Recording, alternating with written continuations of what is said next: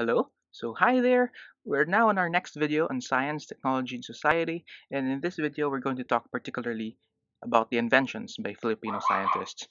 So take note that there's a lot of inventions, by the way, but I'm going to just um, talk about some of them, some of the most important. But again, there's a lot.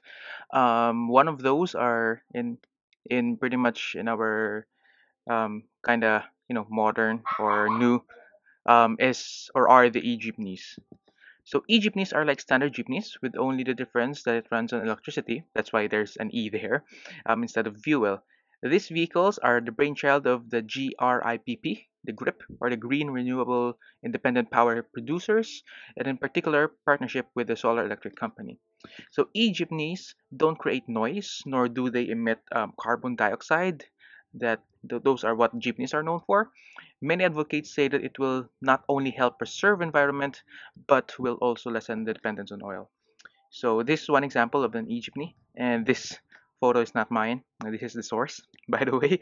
Okay, so that is one of the important inventions, the e-jeepney. Moving on, one of the most important also by Filipino scientists is the erythromycin. So we know that antibiotics are typically prescribed to us by our doctors as a remedy to ailments caused by microorganisms such as bacteria or fungi. Nowadays, most antibiotics are synthetically created in laboratories by pharmacists and chemists. Before the onset of modern medicine, however, humans depended on nature in order to deal with the disease-causing microorganisms. So we have this as our um, an example of antibiotics. I don't know if they're just medicines, but imagine that they are antibiotics. So the first ever antibiotic is what we know for as penicillin, which was famously discovered by Alexander Fleming, which is a very important cornerstone in medicine, 1926, after a mold termed Penicillium notanum, sorry if I mispronounced that, contaminated one of his experiments that became penicillin and then all sorts of antibiotics. Then there's a lot of discoveries then. Many follow this path to discovery, including our very own Dr. Abelardo Aguilar. In 1949, via soil samples he obtained from his backyard, Dr. Aguilar stumbled upon Streptomyces erytheus. Now, Saccharos something. I don't know how to read this. Maybe I mispronounced any of these words, but as you can see, that's the scientific name of it. The bacteria that would lead to the discovery of erythromycin. So, erythromycin is an antibiotic used in treating infections of the respiratory tract, Legionnaire's disease, and diphtheria, as well as UTI and STDs such as syphilis. Okay, so it's as you can see, it's very much useful. During that time, Dr. Aguilar worked under the Ellie Lilly company, a pharmaceutical company from the United States. The company marketed erythromycin under the brand name Illuson, okay, earning billions of dollars from the drug. Unfortunately, international patent laws stood in the way of him getting his fair share of the fruit of his discovery, which is the bad side of this. His 40-year struggle to receive royalties from the drug he discovered ended when he died at the age of 76. As former Health Secretary Juan Flavier put it, Dr. Aguilar has contributed so much in the discovery of erythromycin. It is sad to hear that he got nothing out of it. So, yeah, there's always that part existing in science and technology, especially in discovery. So, yeah, that's one bad part of it. Next of the inventions by Filipino scientists, but it's good you know that erythromycin is discovered by a Filipino, right? One thing that we should be proud of is the next is the incubator.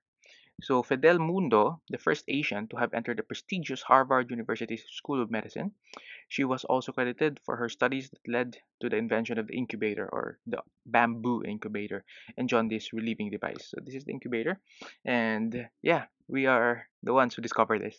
Okay, so Fidel Mundo was the one who discovered this. Okay, that's the incubator. Next on our list is the mole remover, also one of the new inventions that we had.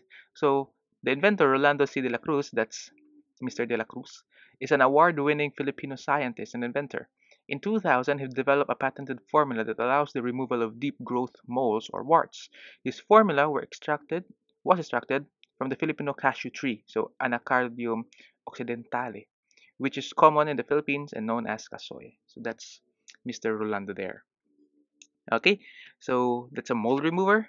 Last on our list is the well, we use this. I think we have this in our kitchens. This is the banana ketchup.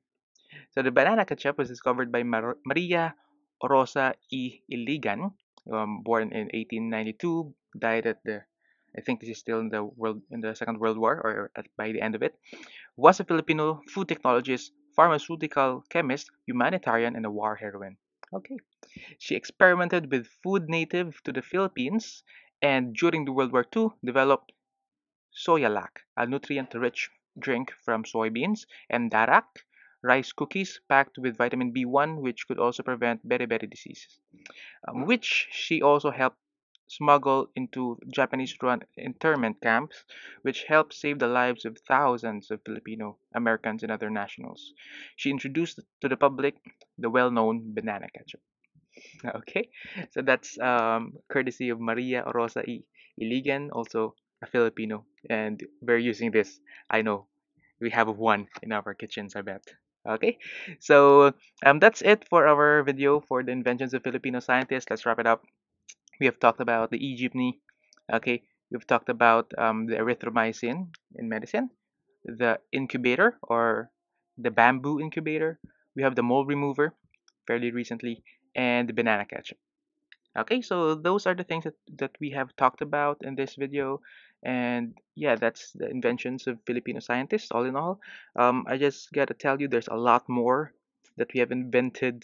The fluorescent lamp, the yo-yo and such. But that's it for this video. At least there's some taste of the inventions by Filipino scientists.